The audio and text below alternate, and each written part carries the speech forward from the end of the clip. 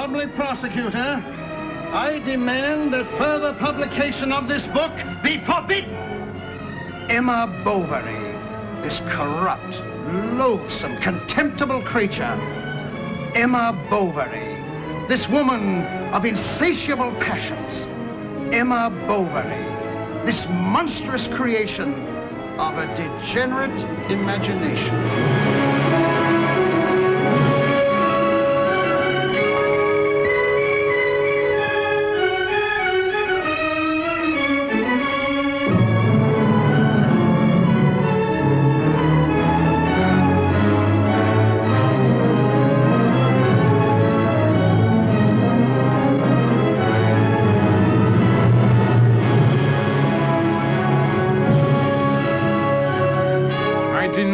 Emma Bovary is a monstrous creation of my degenerate imagination.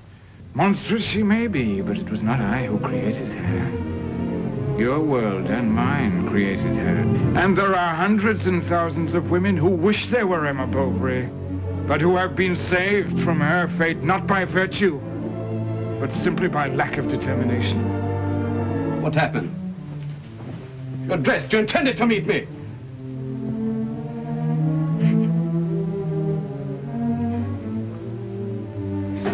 Is this where I end up? Dirty little hotel bedrooms. I've tolerated your conduct for too long. The things I've witnessed, the cheating, the lying, the insatiable greed. What iniquities, what sordid passions. Your child and your husband deceived, all morals abandoned, every loyalty forsworn, while you indulged yourself with any man that came your way. If you love me, why didn't you take me with you? I'm a fairly courageous man, Emma, but I was afraid of you. No.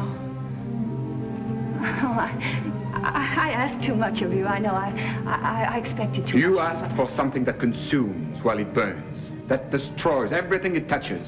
I didn't want to be destroyed. I said, have you seen this? Come to your senses. I'm not going to ask you where you've been. I know where you've been.